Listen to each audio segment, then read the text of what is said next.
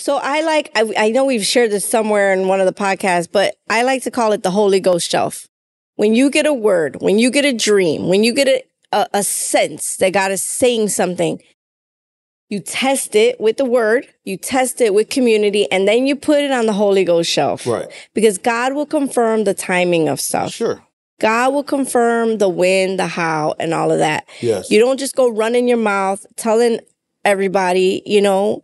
Even sometimes we have a bad dream about somebody. Right. And we're like, yeah, I had a dream you cheated on your husband. Like, whoa, use wisdom. It may be an invitation for you to just pray for that marriage, not tell them, right?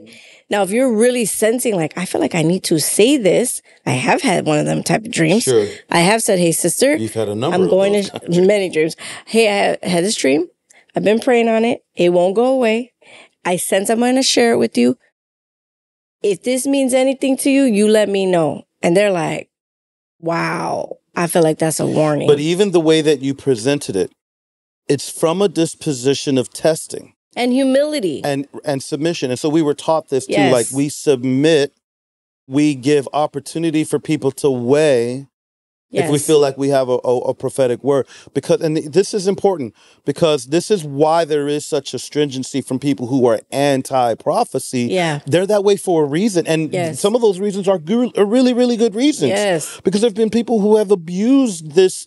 It's not even a gift. It's manipulation. It's witchcraft. They don't have a gift. Yeah. They're just using witchcraft. Well, they're using God's name. They're using God. Yes. Mm-hmm. And to manipulate people. And they're manipulating people. Yeah. And God will judge that. Right. And it's even more dangerous when some things have come to pass, but because of their personality and lack of character, they make up other stuff. Right. So there's this tension there.